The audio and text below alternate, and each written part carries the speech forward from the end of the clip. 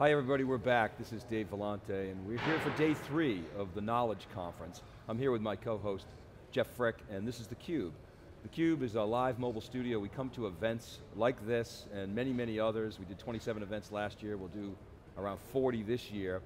And we're here at Knowledge. It's the ServiceNow Big User Conference. ServiceNow is a company that participates in the SaaS market, but unlike most SaaS vendors, it doesn't sell to so-called shadow IT. It doesn't sell around IT. For instance, Workday sells to the human resource professional. Salesforce sells to the sales and marketing professionals. ServiceNow sells to the IT professional, and what they're trying to do is transform information technology in a way that people can run IT like they run a business. People around here call it the ERP of IT. Jeff Frick and I have been talking to numerous customers. This is about 4,000 people here. The vast majority are customers. They're more than customers, they're groupies. It's unbelievable.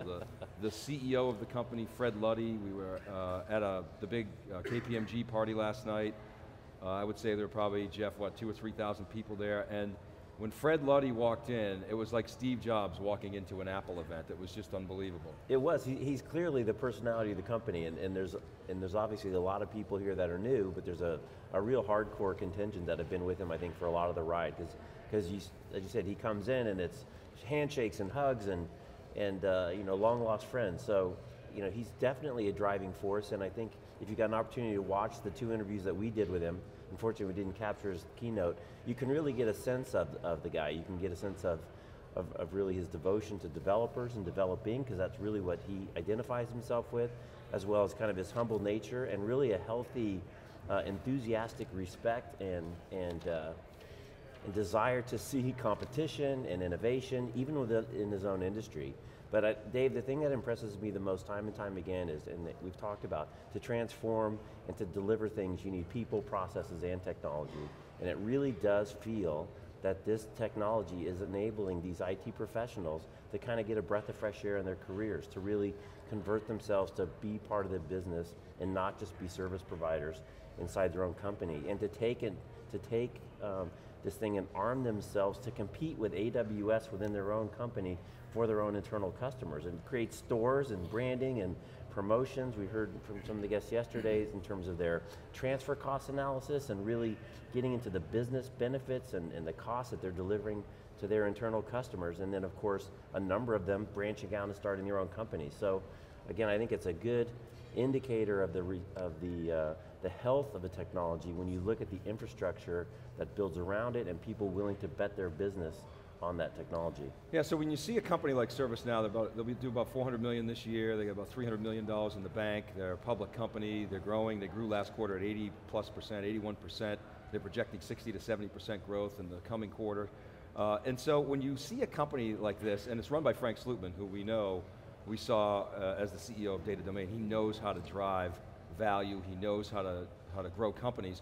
When you see those dynamics combined with an incredible passion within the customer base, one has to ask yourself, how big can this thing really get? Now we had Mike Scarpelli on yesterday, who's the CFO of ServiceNow, and I asked him, how big is the total available market? And he said that, well, the total available market the total market for IT service management is $4 billion, and we think it's at least double that. So he was pegging the market, and he said this is probably a conservative estimate at $8 billion from a TAM standpoint. I think personally it could be a lot bigger than that. It's hard to tell how big this can be. As we heard from Fred Luddy yesterday, he started out by building a platform and an architecture to have this single system of record that could do anything. And of course, as you all know, the problem with a platform that can do anything is people will say, well, what am I going to do with it?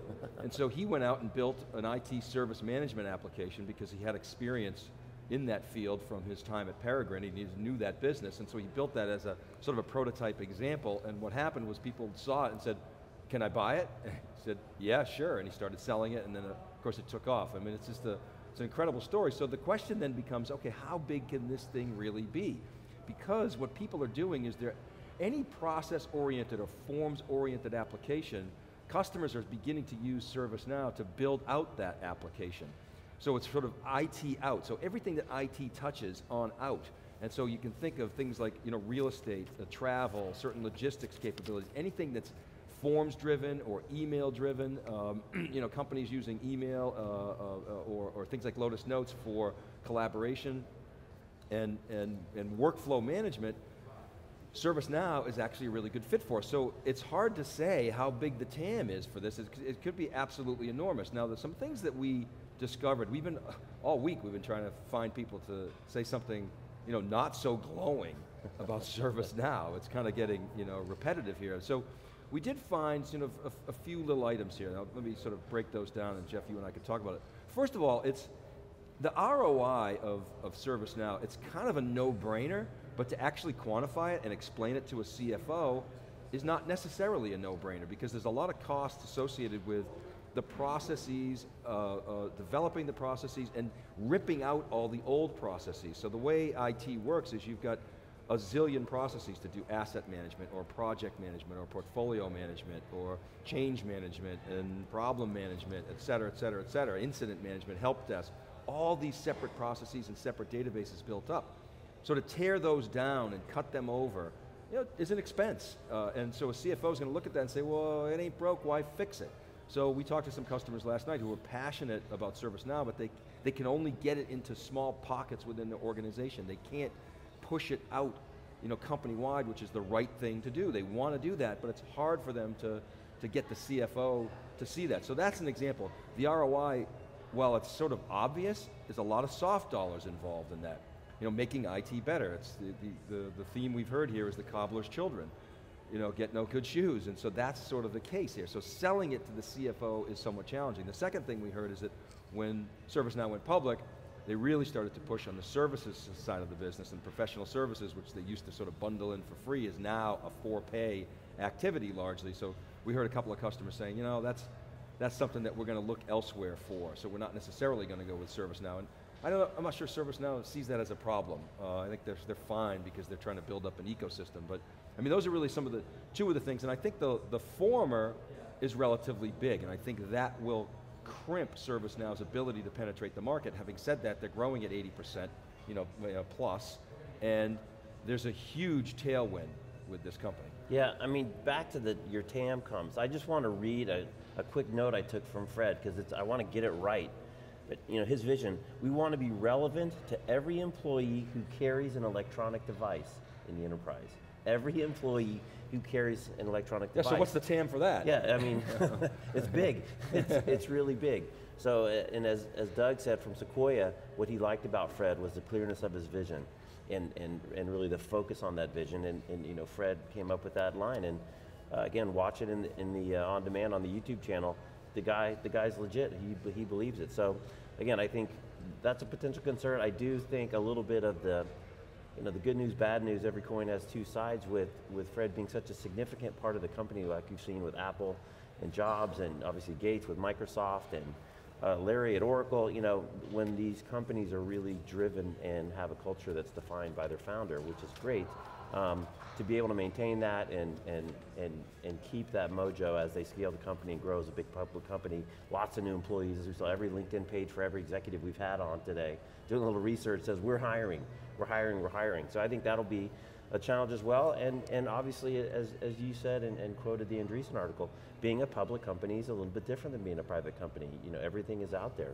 The good news is when we had the services guy on, you know, and you asked him flat out, what's your SLA? What's your uptime SLA? And he didn't bat an eye, gave us a number.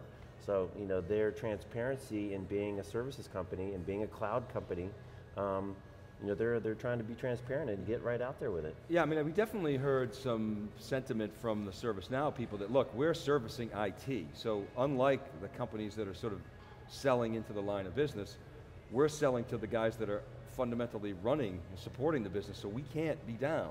Of course, obviously they have some downtime, but the figures were pretty impressive. It was 99.98, I think, percentage uptime. Now, many of you in the audience may say, oh, 99.98, that's no big deal. It is a big deal, here's why. When you hear things like 5 nines or 6 nines, you're talking about the light on the server or the light on the disk drive.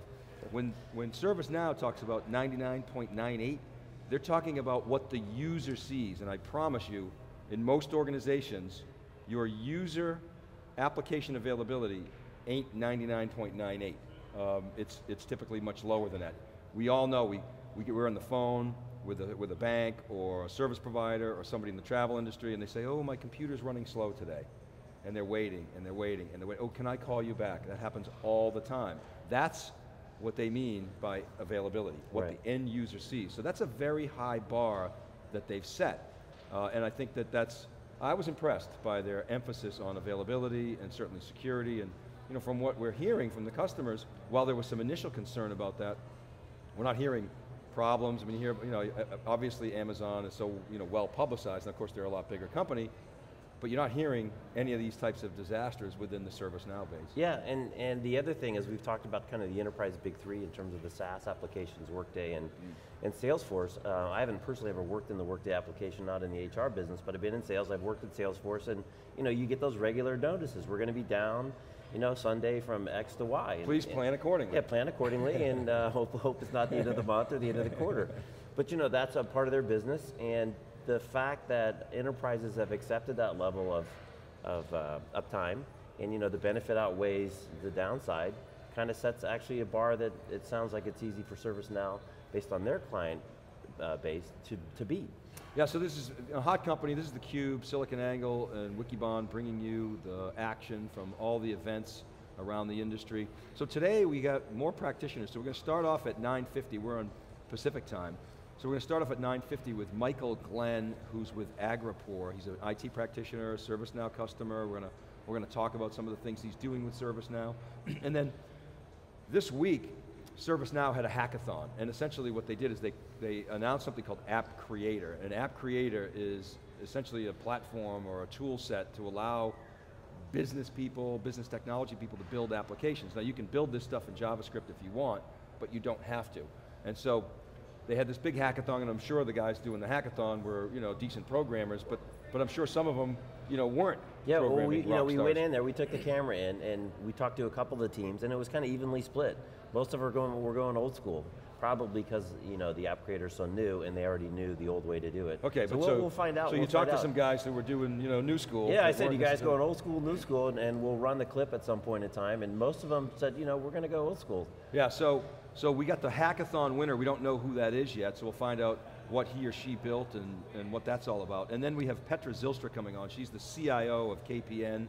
She was one of the 9 CIOs that were up on stage with Frank Slootman at the keynote. So we're going to talk to her and find out how she's using ServiceNow and how it's affecting her business, and talk a little bit about self-service. We're really going to try to understand how she justified bringing that into the organization. Obviously that was probably a top-down sell.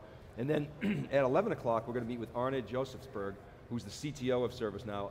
I met Arne in Waltham, Mass. A couple months ago with David Floyer. David Floyer was on the phone, and we went deep into the ServiceNow architecture and the vision.